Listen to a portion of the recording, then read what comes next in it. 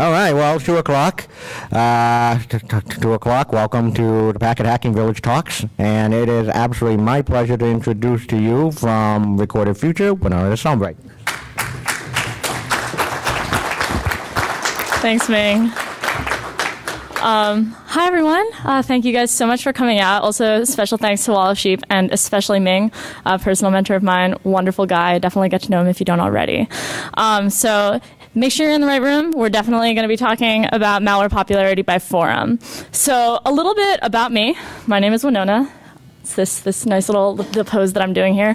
I'm a threat intel researcher, like Ming said. I also do a bunch of really cool security and policy-related stuff in the Boston area. If you like what you hear today, you can follow me on Twitter, but I mostly talk about China and cybercriminal stuff. Talking a little bit about this paper that I've written. That's the content of this presentation, and the thoughts are my own, but the GIFs are not. But there aren't going to be any GIFs because this presentation is in PDF format, thanks to Linux. So, why monitor criminal underground forums to begin with, right? There's quite a few reasons. These are the main threat intelligence related reasons. For one, you as a company or you as somebody working in a company can best understand whether or not you've been breached in some way by figuring out if your company's credentials have been leaked online. In addition to that, some criminals will actually advertise that they're about to hit a company or an industry before it occurs. But my favorite reason of all of them is by looking at how these criminals talk on forums, you can figure out how they are changing their tactics, tools, and procedures, especially when it comes to malware. So with that in mind, I had a couple of questions when starting this research. The first one was, what's actually interesting on underground forums when it comes to malware? What is the most talked about family category of malware out there? In conjunction with that, there's also the category section, right? So we're hearing a lot of hype about ransomware. What does that look like on underground forums? Is the reporting in the news that ransomware is kind of the next big thing really something that we should believe in? And then finally, people on the internet are just that. They're people, even if they are buying and selling and operating malware, right? So what is actually occurring on these forums that is causing malware itself to rise and fall in popularity?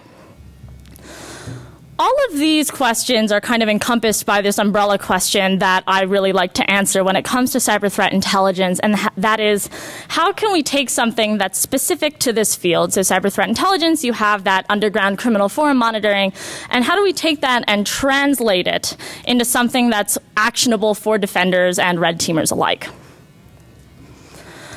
There are a couple misconceptions when it comes to the cybercriminal underground, one of which is where we look.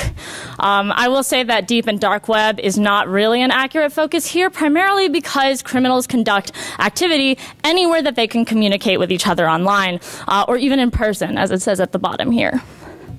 So, talking a little bit about the organization, though, even though you have a different set of sourcing, you also have very overarching similarities in terms of how these people conduct themselves online. So you have, vendors and buyers, and how they interact with each other is as follows. You usually have sales posts where a vendor is interacting with a buyer, or two buyers or multiple buyers that are interacting with each other in terms of asking questions or discussing certain news articles that come up, etc. So taking these discussions and questions over the last year and aggregating them all together to about 4 million posts was the research that I did. And I took all of the mentions of any type of malware, family, or category and racked and stacked them every time they were mentioned. So like I said, this encompassed things like Tor forums, third-party chat applications, social media, open web, etc. And when I talk about malware families and categories, obviously you have various aliases for a single family of malware. So NJRAT, for example, is also called like Blada Bindi and other names in various languages. So I took all of those using my company's software and aggregated those together as well. When we're talking about the definitions within this data set, like I said, there are 4 million posts in here. So what makes this data set relatively unique? The first thing about it is that the definition of malware that I used is not really the definition that you'll see out there when it comes to technical reporting. So things like operational pieces of code is very broad and encompasses things like exploit kits, which isn't necessarily something that you would relate to as malware, or cryptors, which is a piece of software that takes malware and encrypts it or packs it such that it's fully undetectable by antivirus. Those things are also included in this data set, and the reason why that's the case is because they're actually talked about similarly to malware on these criminal forums. In addition to that, there's also things like the nature of these posts. So reposts of security articles are commonly found on criminal forums, mainly because, with this podium shaking a little, mainly because a lot of criminals actually get inspiration from news articles. And then there's certain spam posts that relate to vendors basically trying to post in as many forums as they can, as many times as they can, to advertise their product. So there were three main insights into this particular data set that I want to talk about. The first one is malware mentions overall. The second one is reference by language. So what are the top pieces of malware that Chinese speakers versus Russian speakers versus English speakers talk about? And then finally, what are those correlations? Like, what is the real life implication to this malware research? So let's talk overall. When it comes to categories, so 61 categories, 101,000 malware family names, with the categories, ransomware very clearly comes out on top. The next one being cryptor, likely because cryptors can be matched with pretty much any type of malware. But the interesting part is when you look at the family names, only one of these is ransomware. So where's that discrepancy here? Why is it such that malware forums have such high frequencies of ransomware broadly, but when it comes to families, there's only one in the top 10? Looking a little bit further into that, of the top 150, only 11 families of malware were ransomware. So what's happening here? When I looked into the actual data, so the actual content of the posts, what I saw was really interesting, and it's that 50% of these mentions of ransomware in general are from a buyer side, somebody asking for any ransomware. So it's a new buyer, they don't really know where to look. And then from a vendor perspective, you have vendors either correlating tons of lower level, non-branded ransomware, or saying something like, hey, I'm going to try my hand at this whole ransomware thing. Here's a piece of ransomware that I've written myself. I don't know if it's any good. So you have this ecosystem of buyers and sellers that are interested in ransomware, but don't know where to look yet. This one's just my favorite post that I had seen thus far, where the guy is saying he wants to, or excuse me, they want a family of Gan Crab or some sort of ransomware related, and they'll sell it to, they'll sell some cocaine for you or something. I guess whatever floats your boat. So moving past overall and into malware by language, something that has come up a couple times, I've been asked questions when conducting this research, and they go, Winnona, why are you looking at it by language? Why does that make any sense? And I like to mention some of the other research that I've done, and that's racking and stacking how different communities in these forums interact with each other. And basically the revelations from that research is that different communities, so different forums written specifically for a language-centered audience, so like Chinese speakers versus Russian forums versus English language forums, they're not only organized differently, but the culture and interactions between forum members online differ drastically based off of what language forum you're dealing with. So I wanted to see, does that actually shape how the malware is advertised and what malware they're focusing on? And as it turns out, they do. They do focus on very different types of malware and very different families. One of my favorite examples, the easiest one to pick out, is the prevalence of mobile malware. So when you talk about Chinese forums, these are the top 10 in Chinese from May 2018 to 2019. And as you can see, SpyNote is the top one by a lot, followed by Amith, and then DroidJack kind of down below in the top 10. But these are all Android malware. And it's really interesting to have three very different pieces of Android malware in the top 10 malware families writ large. Moving into English, 2 of those top 3 exist in the top 10 here, but at far fewer quantities. And then when you look in Russian, there's no mobile malware to be found. So this means that if you are an adversary, depending on which forum you're on, you're probably going to focus on different malware, which also includes if you are a forum member in China or in Korea, you're probably looking at different malware or buying different malware than someone who operates solely on Russian language forums. I will say, though, that there were some similarities across all forums in general. So no matter what language, these were fairly holding true. The first one is that no matter what language the top 10 malware families were in, all of them had at least one family of malware that was older than 3 years, that had been around for over 3 years, which is interesting because that means that this piece of malware is still successful. People still want to talk about it, which means that there are hosts out there that are still infectable with these either completely open sourced or incredibly antiquated families of malware.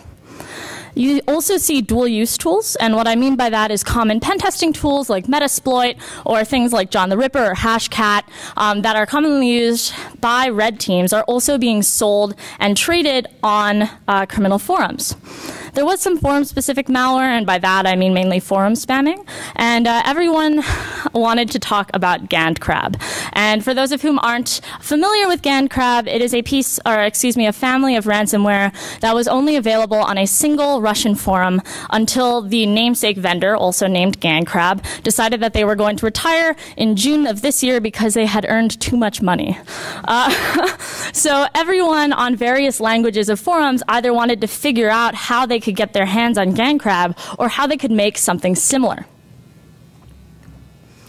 So now that we've kind of laid out the foundations, let's talk about these vendors and buyers and how they're correlated with the rise and fall of certain families of malware.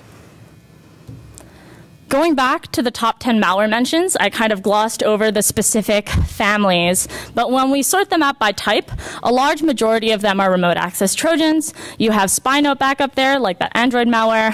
You also see GandCrab. And then NLBrute is a brute forcer, and XRumor is a forum spammer. Sorry about the same image. I stopped being as creative, I guess.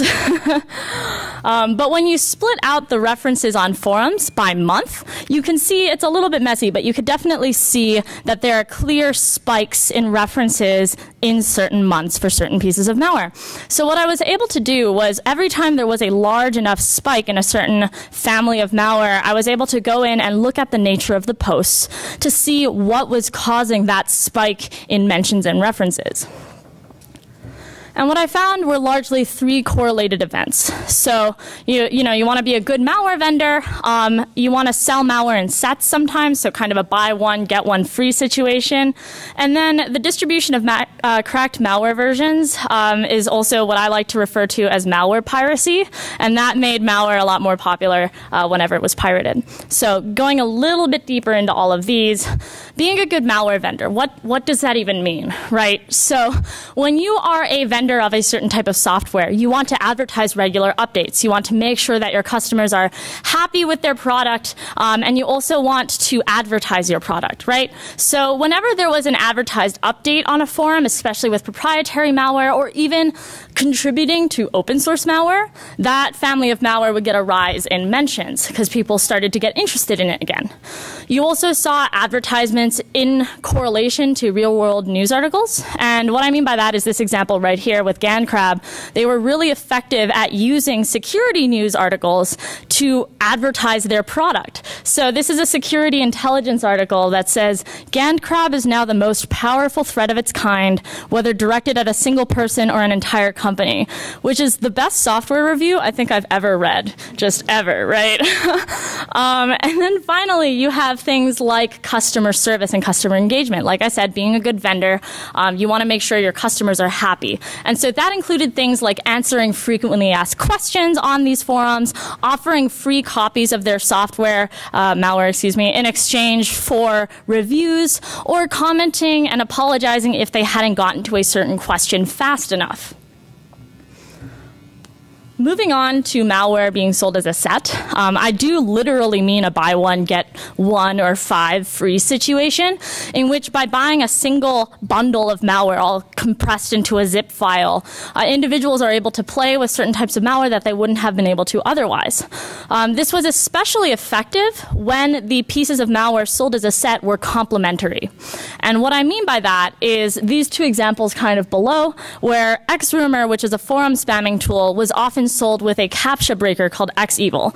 So by putting these two things together, forum members would be able to effectively spam posts on forums even if there were CAPTCHAs involved.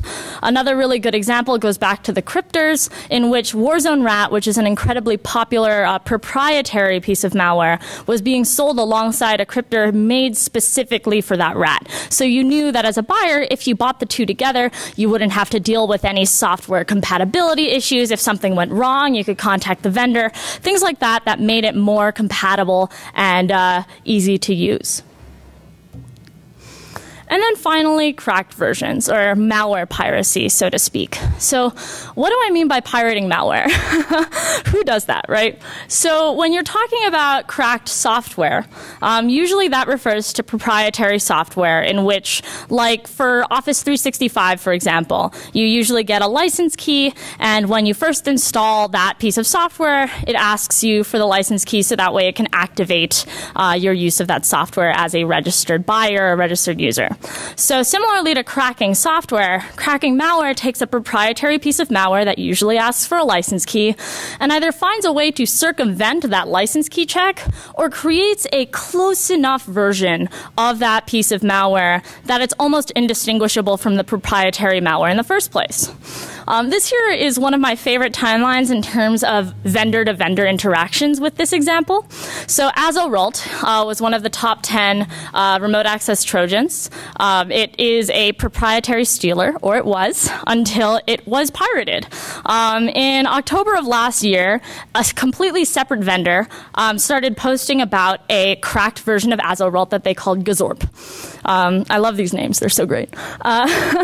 And because this person was adding to the supply of this type of malware, and not just adding to it on a single forum, but multiple forums, popularity of this malware began to increase. Just demand-supply relationship here. This actually caused the original vendor of Azorult to update their software because they wanted to differentiate themselves from the cheaper, less proprietary version of Azorult on the market. Eventually, though, that didn't end up working and they shut themselves down. And then the cracked version, so DeSombre, actually updated that version of the software as well. So you see this really interesting battling of a piracy and proprietary malware vendor. So we've learned a lot about malware today, but how much of a risk is this to a company environment? And I like to answer this question with the lower threat, higher frequency model. So because a lot of this malware is very old, it's not effective without a delivery vehicle because it is commodity malware, and there are plenty of antivirus rules that usually catch these. Like this table over here actually shows you how many virus total hashes with those families of malware have been uploaded in the last year. They are going to be a lower threat to an environment than something that is a little rarer, right? However, because they're so popular on these underground forums, they're likely to be used more often than other types of commodity malware, so they will be hitting an endpoint or a company environment with a higher level of frequency. And also in some cases, these stealers and other sorts of malware have been used as a jumping off point for larger campaigns. So aside from SamSam and also like APTC36 using Imminent Monitor, there's also been cases of Iranian threat groups like APT33 using things like NJRAT, Dark Comet, and Imminent Monitor as well. So a couple takeaways from this really is, first off, the landscape is going to change very frequently. These are people we're talking about buying and selling malware, and interest fades over time in certain malware, and like I showed in the graph earlier, it spikes and falls. So this is actually a graph from January to June of this year, or middle of July actually, and the top 10 here is different from the top 10 from May to May. There's 6 of the top 10 from the initial graph that are still here, but they're also in different orders, which is kind of cool. When it comes to things like dual-use tools, because they are frequently talked about on underground forums, this actually provides an additional data point for members of the blue team and red team to communicate more. I'm sure that's been a common denominator when it comes to these sorts of talks on or in Vegas, but this just provides an additional data point so that SOCs can communicate more with the red team to figure out what tools are being used and what the newest version of Metasploit is or whatnot. Additionally, finding the baselines of these different actors, because they are different based off of what language forum they are in, is important, especially for companies operating internationally. So for example, if you are a company in Japan, you're likely to be more targeted by the malware more present on Chinese language forums, whereas if you're a company operating in Ukraine, that might be a very different situation.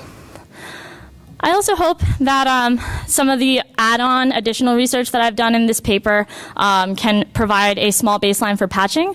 Like I said before, because these are lower threat malware, this is a lot of commodity stuff. People who have a very robust security team or environments that have a robust security team are probably already defending against these sorts of threats. But for newer security teams, for newer people that are entering the field, I really hope that this becomes a baseline to start from. And what I've done for the paper is take the discussed malware, find all of the delivery vehicles in the last year, and list out all of the vulnerabilities that those delivery vehicles have exploited. So I'll refer back to the paper. I thank you guys for coming out, and I hope you guys have a great rest of DEF CON, and I'll take questions.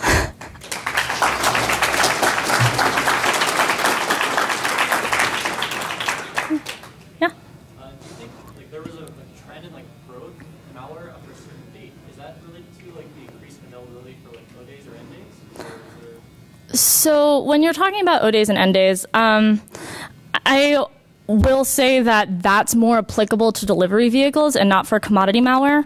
A lot of the malware that you would see on these forums, if they use an O day, they're likely going to be a little bit more secretive about it. These are types of individuals that just want to make as much money as possible using the skills that they have. And if they had an O day, they would likely use it for a delivery vehicle rather than for the malware itself.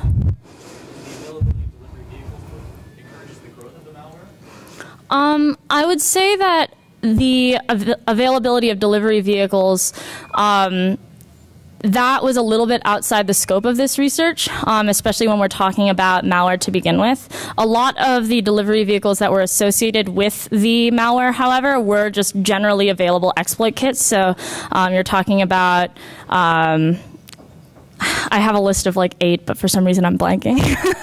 But yeah, it's more related to the exploit kits themselves rather than the commodity malware. There's a little bit of a split because when you're talking about the discussion around malware, usually unless it works particularly well with a certain exploit kit, you don't really see the two discussions overlapping.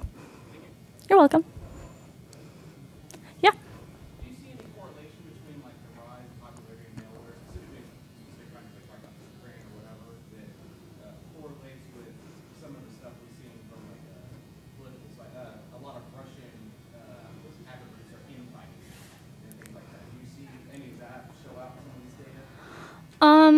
When it comes to kind of this, are you more referring to, I guess, to repeat the question, kind of the relationship between the cybercriminal malware sphere and the state-sponsored areas? Okay. So usually a general rule of thumb is if somebody is a state-sponsored individual, they're not going to say so on these forums. But what I can say is that when you're looking at the technical indicators rising out of nation-state operations, the fact that they're using certain types of commodity malware, like for example, I said Dark Comet, Imminent Monitor being used by Elfin or APT33, right? That's an Iranian threat group. That means that they've either interacted with a pirated malware vendor or the original proprietary malware vendor themselves, because those two that I just mentioned are proprietary and only sold on certain forums. So you can actually figure out with a small degree of likelihood that there are nation-state actors operating on these cybercriminal forums. All right, anything else? If not, thank you guys. Oh, yeah?